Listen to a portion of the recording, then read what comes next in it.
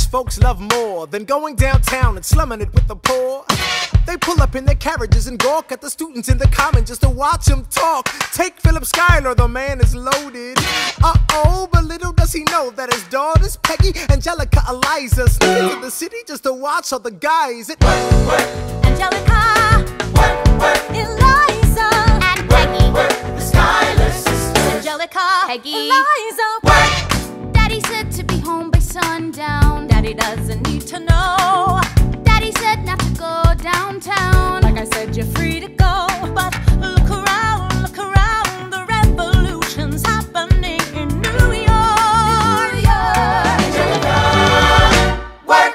It's bad enough Daddy wants to go to war. People shouting in the square. It's bad enough there'll be violence on our shore. No ideas in the air. Look around, Angelica, remind me what we're looking for. She's looking for me. Eliza, I'm looking for a mind at work. I'm looking for a mind at work. I'm looking for a mind at work. Whoa, whoa, whoa, whoa. Work.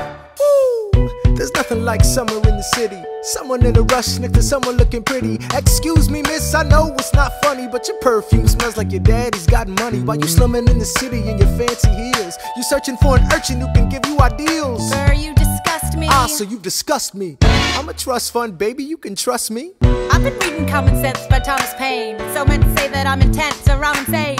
You want a revolution, I want a revelation. So listen to my declaration. We hold the